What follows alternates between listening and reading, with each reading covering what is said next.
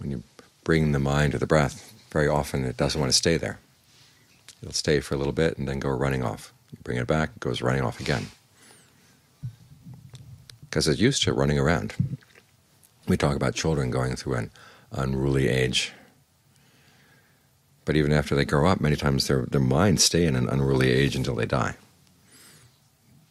So we've got to learn how to give the mind some sense of its boundaries, what's appropriate, what's not appropriate, and what's actually good for it and what's not. It's like teaching a child to eat its vegetables. At first the child resists, but as it gets older, begins to realize that the vegetables really do taste good and really are good for you. And so at the beginning it takes a little while for you to be firm with the mind, to remind you, okay, this is where you really want to stay.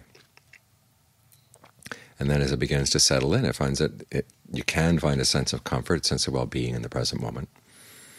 But even then, the mind likes to go running off. This is why we need discernment, to keep after the mind all the time, to remind ourselves, okay, there's more to be done here.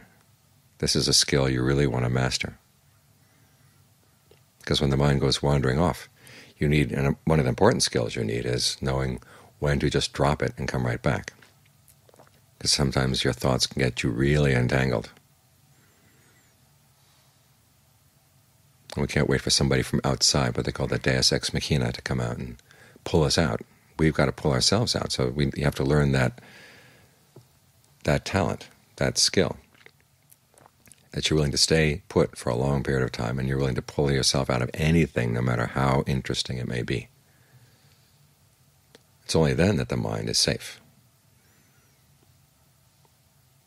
So sometimes you depend on the sense of well-being that comes from the concentration to get you through, and other times you have to depend on your discernment to remind you, okay, it may seem more interesting someplace else right now, but that's not where you really want to be. As the Buddha once said, one of the signs of discernment is learning how to talk yourself out of doing things you like to do, but you know that in the long term are going to cause trouble. Or talk yourself into doing things you don't like right now, but you know in the long term are going to bring happiness. That's the kind of discernment that really matters. It really makes a difference. So try to bring that kind of discernment to your meditation, to remind yourself, okay, the mind needs to be trained, otherwise it's going to be an unruly child all its life. And we know what unruly children do. Make a huge mess, and then they go running off.